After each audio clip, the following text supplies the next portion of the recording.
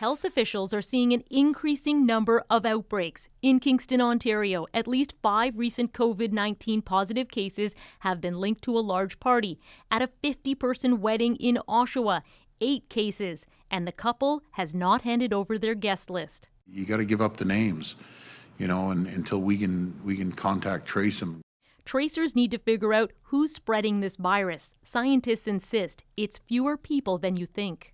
Not everyone spreads the same amount. Indian scientists conducted the largest COVID-19 contact tracing study in the world. It suggests the epidemic is being driven by a small number of infected people. It is known from the scientific literature that not everyone sheds virus the same way, or that they have equal levels of viral load.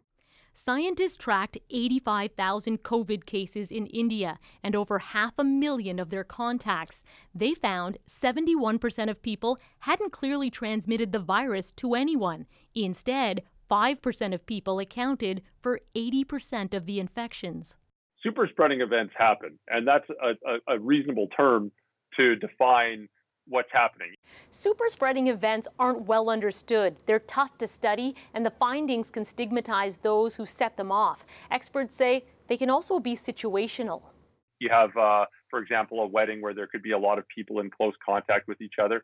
Some of it might be individual factors, and for whatever reason, some people are just able to shed more virus than others. Typically, super spreading events take place in crowded indoor settings where people are face-to-face for long periods of time. If we have certain groups within the public aren't following the guidelines, it's very difficult. Experts say outbreaks will continue to spike. The weather is changing and people are moving indoors.